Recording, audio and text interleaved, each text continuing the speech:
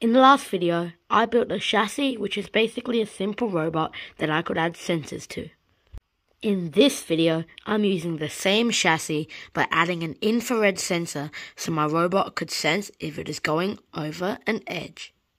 Roll the montage.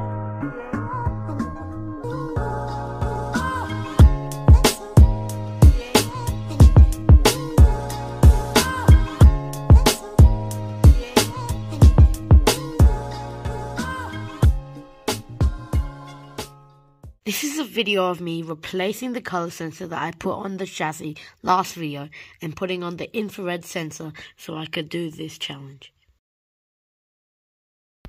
The aim is to make the robot drive forward and then reverse after it goes over the edge. And without falling off, of course.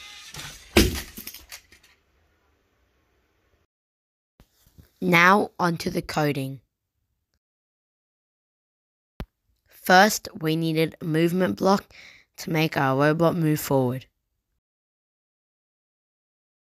We then need a weight block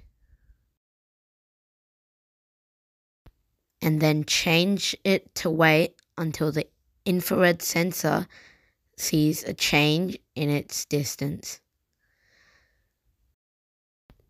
Here, I'm changing the settings so the robot can actually tell if it's going over the edge.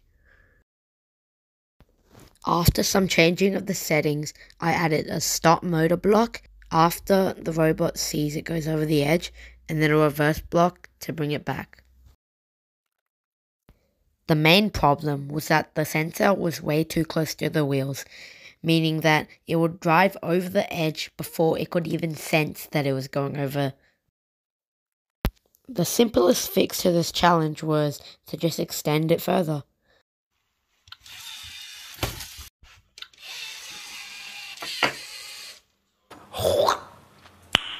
Nice. After that problem was fixed, the whole robot was basically done. Well, that's it. Thank you for getting to the end of the video. Blizzy out.